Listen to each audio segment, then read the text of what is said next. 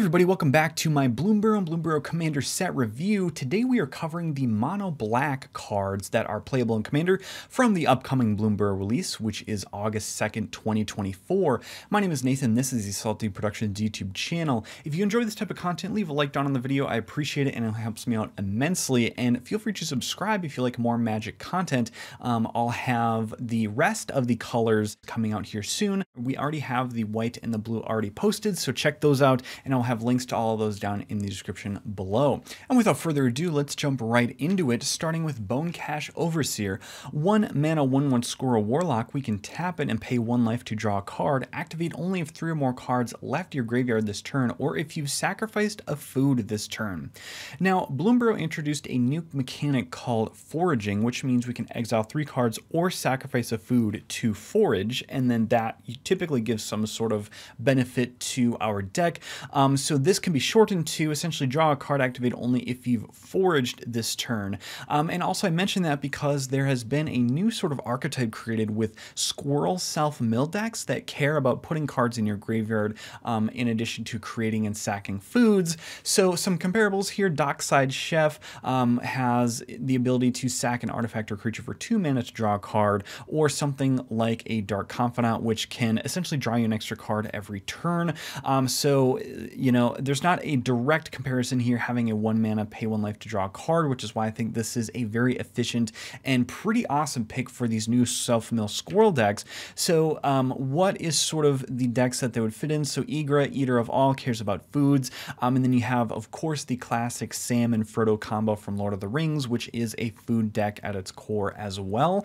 But I do think that you need to be foraging or doing something with food to run this card and to be an efficient source of card advantage. But if you are, then you can reap the benefits of a 1 mana draw an extra card each turn.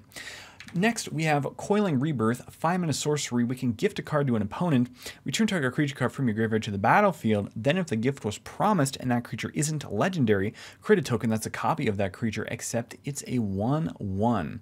So we've seen this effect before, being able to essentially reanimate 2 creatures. Now I say 2 creatures, what I really mean is for this particular effect, you're creating 1 creature, but then you're really creating a half of a creature, we'll call it, because you only get the enters the battlefield ability, or whatever it is that you care about. That is the 1/1. It could be a static ability or a death trigger, for example.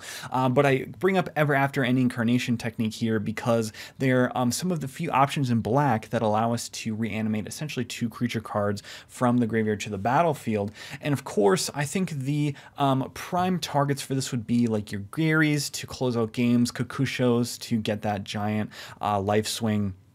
And so both of these do not care about their power and toughness, and really just care about either their enters the battlefield or leave the battlefield type of triggers. So I think you'll see a lot of this in decks that already run Greymarch Vasphodel or Kakusho. And of course, I think for commanders, you want to be in some sort of a reanimation style of deck, so a Rami of the Dead Tide or a Rafine deck. And of course, it really depends on the creatures that you're running as well. If you're running a lot of bombs to throw in the graveyard, then you want this more. If you're running a lot of low cost cards, so like Rafine, for example, some Rafine builds run a lot of low to the ground creatures because you want a lot of attacking creatures. So, you know, maybe you run like a Grave Titan or something if you're in the Rafine deck, because that makes tokens and is more valuable. So there's definitely a few options out there for Coiling Rebirth, and it is a decent reanimation spell. Next, we have Consumed by Greed. 3 mana instant. We can gift a card to an opponent. Target opponent sacrifices a creature with the greatest power among creatures they control. If the gift was promised, return target creature card from your graveyard to your hand. Now, I didn't talk about this really on the last card here, but also I think that gifting a card can potentially have upside if you can politic it to curry political favor with the table. If you need somebody to potentially draw a removal spell, it's useful there. If you just want to give it to the person who's behind the most, that's great too. Or if you just want to take some heat off of you, you can even give a card to the archenemy at your own peril, of course. So I think that there's a lot of politicking that can be done, and I do like this design. I really like the design and play pattern of gifting resources to your opponents, because it is not necessarily group hug, but I do like the play pattern of accelerating the game, making sure players are getting resources, fixing the mana screwed player, etc., etc., with these types of effects. Now, Consumed by Greed, I think the actual effect is playable in certain decks. If you specifically care about edicts or sacrifice abilities, something like, I mean, Turgid might want this, but I mean, other than if you're not a total jerkwad, you're probably not playing Turgid. But this is just one of those very few effects that cares about sacking a creature with the greatest power among they control. So we've seen this before on specifically like Crackling Doom, which I do run in my Mardu decks. Now it's not a 3-for-1, but it is some card advantage because we can get the creature card back from our graveyard to your hand. So it is essentially a 2-for-1 on one opponent. And it doesn't put you down a card. So would you run Consumed by Greed in a generic deck? It just depends on your meta. I think if you run into a lot of indestructible type of decks in your meta, or like Hexproof, for example, if there's a lot of Voltron-y type of Hexproof or like Aura decks, this might be a better option for you to combat your meta. But we of course have the ultra staples of Deadly Rollick. You know, I don't think this beats out a free removal spell, but it is meta dependent because some of these just can't get around hexproof, and so this is where that card is another option if you are limited to only black for edict effects that are targeted, kind of, sort of. All right, next we have Cruel Claw's Heist, 2-mana sorcery. You can gift a card. Target opponent reveals their hand. You choose a non-land card from it. Exile that card. If the gift was promised, you may cast that card for as long as it remained exiled, and mana of any type can be spent to cast it. So we've seen this effect before with Thoughtseize, of course, an absolute modern staple, Inquisition of Kozilek. We've seen these before, and the question is a Thoughtseize style of effect playable in Commander if you get to cast the card? Because you are still trading this card for your opponent's best card in their hand. It also disrupts combo decks, which is kind of nice. I think in Commander you probably want to care about casting things from exile in order for this to be worth it. Typically you want 3-for-1 effects, right? Because if you can make 3 opponents discard a card, then that's essentially you going up 1 card. So this one isn't necessarily you drawing a card, although you draw a card off of it, you pseudo draw off of it. So I don't think that you'll see a lot of this in Commander, but it is an interesting proposition that I would like to experiment with. Again, the primary reason why we never run Thoughtseizes is because you go down a card and the target player goes down a card, right? The other 2 opponents are still left untouched, and so you really put yourself at a card disadvantage. But with Cruel Claw's Heist, you get the card yourself, and so you stay even, but only 1 opponent goes down a card. So maybe you save this to neuter the arch enemy's hand. I'm not exactly sure how you'd play this, but extra synergy if you care about casting things from exile, such as a Prosper style of deck, although everybody always says, oh, this goes into Prosper, and I don't know that this would make the cut in a Prosper deck necessarily, but it's just a stand-in for any deck that cares about casting from exile. So Cruel Claw's Heist, interesting pick, will definitely tear up Standard in my opinion, but probably not as frequent in Commander, but interesting nonetheless. Next we have Darkstar Augur, 3-mana 2/3 with Offspring for a black, flying. At the beginning of your upkeep, reveal the top card of your library and put that card into your hand. You lose life equal to its mana value.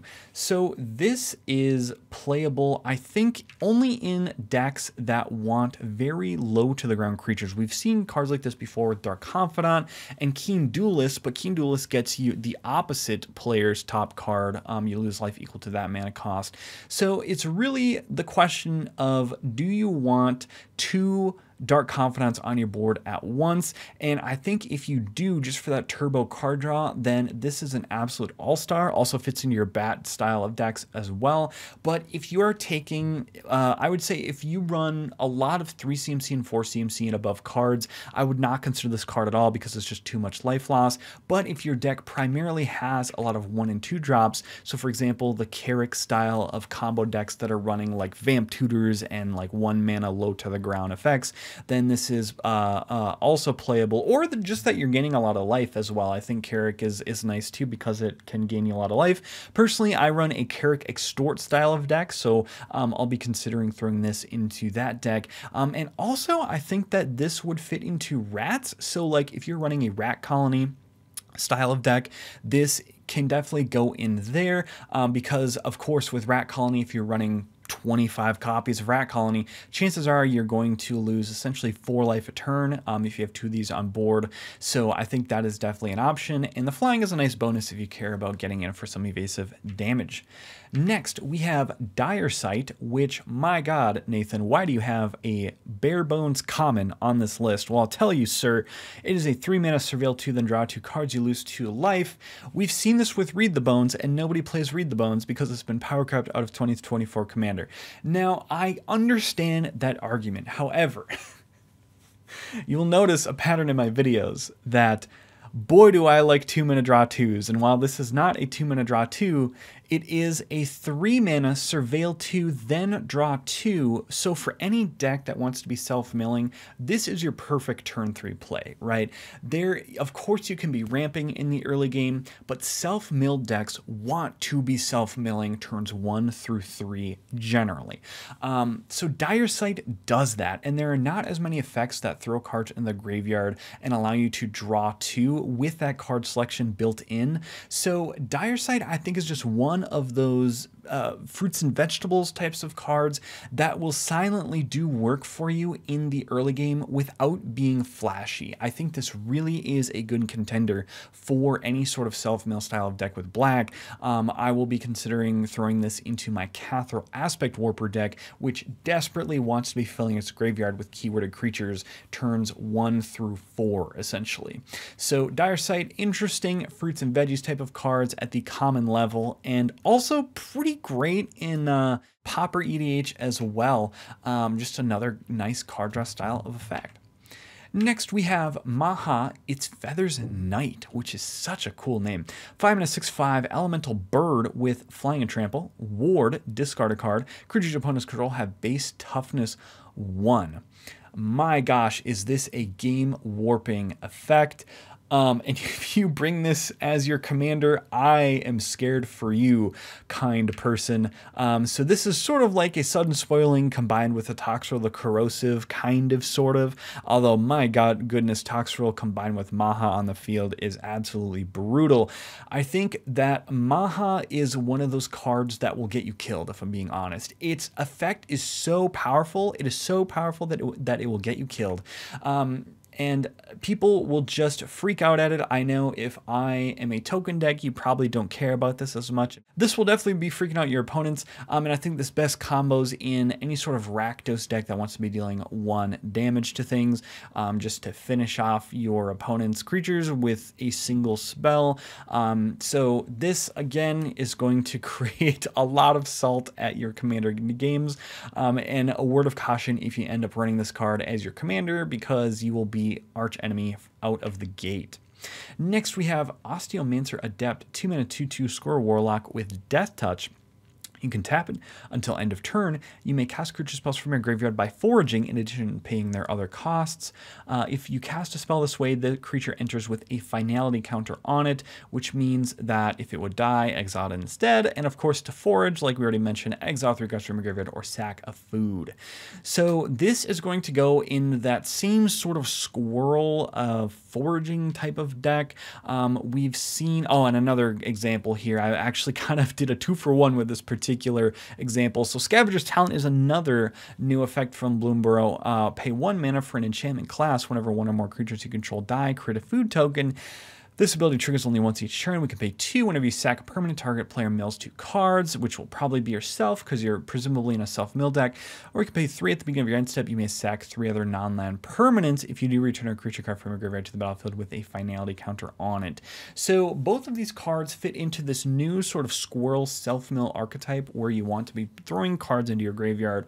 And then Osteomancer Adept in particular grants you a lot of card advantage if you continue to sack foods and cast creature spells, or etc. Exile cards from your graveyard to cast creature spells.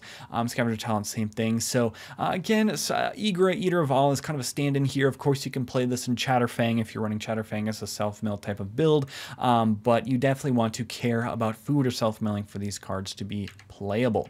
Next, we have the black version of the Season Cycle. Season of Loss, 5-mana sorcery, choose up to 5 widgets worth of modes. You may choose the same mode more than once. We can pay 1 each. Player sacks a creature, pay 2, draw a card for each creature you control that died this turn, or pay 3 each opponent loses X life, where X is the number of creature cards in your graveyard.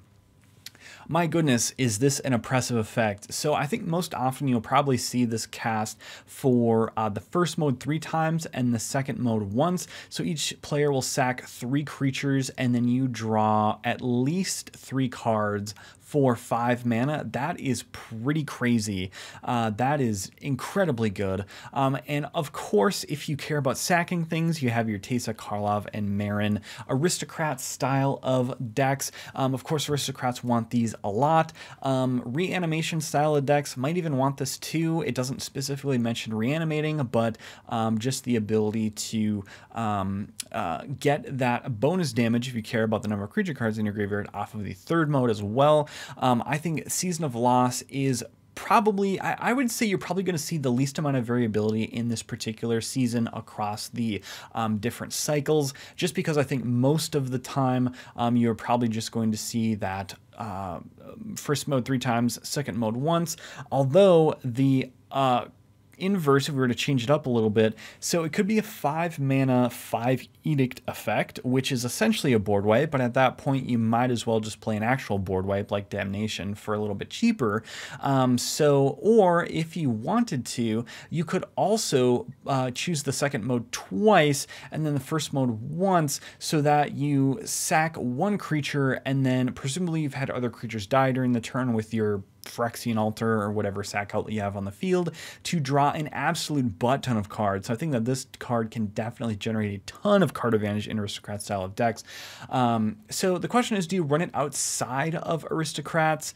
And I think it's probably modal enough to still make the cut in just a generic black deck. Like, I'm just thinking like my Carrick deck, for example, which is more like extort focused. Like, would you run this in that deck? And I think well, that deck doesn't care about sagging creatures or creatures dying, so maybe not. Maybe it doesn't make the cut in a generic black deck outside of the Aristocrat style sub-theme. It's just that so many black decks care about dying in some capacity that this really does go in like most black decks. But those black decks that don't care about the sacking or drawing from creatures dying, I don't know that it makes the cut. So anyway, Season of Loss I think is still just generically pretty great. I don't know if it goes into every deck, but boy is it an all-star in Aristocrats. Starscape Cleric, 2 mana 2/1 Bat Cleric with Offspring for 3 mana, aka 2 and a black. It has flying. This creature can't block. Whenever you gain life, each opponent loses 1 life. So just mention this because it is yet another effect that allows you to deal damage whenever you gain life. So if you are already running Veto Thorn of the Dusk Rose and Sanguine Bond and you're looking for another style of effect, this is another option for you. Then we have Valley Rotcaller, 2 mana 1/3 Squirrel Warlock with Menace. Whenever it attacks, each opponent loses X life and you gain X life, where X is the number of other squirrels, bats, lizards, and rats you control. So I think this pretty much just goes into tribal decks. Of course, squirrels, if you're going wide, Chatterfang is going to be a great option here. Oh, some comparables, of course. Malakir Blood Priest cares about the number of creatures in your party, but it's on an ETB, or you could run like a Mishra Claim by Gix, which does a similar thing where X is the number of attacking creatures instead of the tribal count. So of course this goes into your Chatterfang style of token go wide decks, and I think this makes a great include with rat decks, if I'm being completely honest, because of course rats tend to go pretty wide on the battlefield, and this will deal a ton of damage, especially if it can survive combat, although I wouldn't wouldn't count on this getting in more than once. So if you look at it as sort of an ETB, kind of, sort of, because you're just going to be using it once, it will probably, you know, deal out, I don't know, 6 or 7 each opponent, and you'll gain 6 or 7 as the sort of base case. So, but you do have to wait a turn for it. So that does suck just a little bit, but definitely an option for your go wide squirrel decks. Next, we have Hazel's Brewmaster, forming a 3/4 squirrel warlock with menace for some reason. Whenever Hazel's Brewmaster enters or attacks, exile up to 1 target card from your graveyard and create a food token. That doesn't really matter. What really matters is foods you control have all activated abilities of all creature cards exiled with Hazel's Brewmaster. So this is most comparable to Agatha's Soul Cauldron, which we recently saw from Wilds of Eldraine, and these cards tend to be combo machines because you can combo it with both Devoted Druid and Kiki-Jiki. And I believe how this combo works is Devoted Druid will, let's see, so when it enters or attacks, you exile the Devoted Druid, and then as the foods you control, they all have Devoted Druid's activated abilities, and artifacts that are not creatures do not care about -1/-1 counters on them because they're not creatures and they don't have a toughness. So essentially, you can just tap them for mana, put the 1/1 counters on them, and get infinite mana that way. Also, you can exile a Kiki-Jiki out of your graveyard to give all of your foods the Kiki-Jiki activated ability, which makes them for further foods that can create more foods. And so you get, I believe, an infinite number of 2/2 hasty Kiki-Jikis. Oh boy, we broke Kiki-Jiki. So this thing is just going to be a combo machine. I don't know if it's CEDH playable, but it's one of those cards where if you already are running Devoted Druid or already running Kiki-Jiki in the colors that allow for Hazel's Brewmaster, it's just another potential line for you. So another card to sort of tutor out, especially if you're in green, you have like Food Chain and things like that. So yeah, moving on, we have Swarmyard Massacre, 5-mana sorcery, create 2 1/1 green squirrel creature tokens, then each creature that isn't an insect, rat, spider, or squirrel gets -1/-1 until end of turn for each creature you control that's an insect, rat, spider, or squirrel. So this is just a great tribal board wipe. Of course, this goes into your squirrel type of decks. Let's see, because you want to be going wide, and then Ash Code, of course, is your rat sort of poster child or rat commander, so it's great in rat decks as well. I haven't really looked into like what an insect tribal deck looks like. I'm assuming they probably also go wide. I mean, I think spiders go wide as well, but really it's just a great board wipe if you're in any of these tribes, and it's really sort of just an auto include, I think, in those types of decks. Next, we have some honorable mentions. So those are all the playable cards that we covered for black. So starting with Stargaze, X black black, look at twice X card from the top of your library, put X cards from among them into your hand and the rest into your graveyard, you lose X life. So this functions very similarly to Bitter Revelation, which if you consider them for the same mana cost, so in this case X would be 2, they function the same way where we're looking at the top 4, we're putting 2 of them into your hand and the rest in your graveyard and losing 2 life. Of course, Stargaze being the strict upgrade from Bitter Revelation because you can have it be modal and put any amount of X into it. There's also Discerning Taste as another comparable as well, which is 1 mana cheaper. And I just wanted to mention this because if you're already running these types of effects, you probably want Stargaze just as a self-mill type of effect, or if you care about just big mana self-mill decks, which I guess I don't know what that would look like necessarily, but this is an interesting card for those styles of decks. Next, we have Early Winter, 5 mana instant at the common rarity. Choose 1, exile target creature or target opponent exiles an enchantment they control. The only reason why this is in the list is because black is sorely hurting for enchantment removal. In Commander, of course, you have Feed the Swarm, which is the most meta option to get rid of enchantments, or you have the recent from Wilds of Eldraine Shatter the Oath, which is a 5 mana you destroy target enchantment. Early Winter gets around indestructible enchantments, but the opponent only has to pretty much have 1 on board to nail the one that you want to get off the board. So is it good? No. But is it another pretty much unplayable option for black decks to get rid of enchantments? Yes, it is. And so if you care about removing enchantments and you want an instant with that, then Early Winter is an option for you. Next, we have Husk Burster Swarm, an 8-mana 6/6 elemental insect. This spell costs 1 colorless, less to cast for each creature card you own in exile and in your graveyard, and it has Menace and Death Touch. So the most comparable card here is Writhing Necromass, which is a 7-mana 5/5 with Death Touch and costs 1 less to cast for each creature card in your graveyard. The reason why I mentioned Husk Burster Swarm is that it cares about creature cards you own in exile and in your graveyard. So no matter what, if you're a self-mill deck and your graveyard has been exiled, this is still a heavily discounted big body with Menace and Death Touch. So if you care about elementals or perhaps insects and you're in a self-mill deck, so probably the insect, I guess, would probably be the more important creature type there, then this can be playable in your commander deck.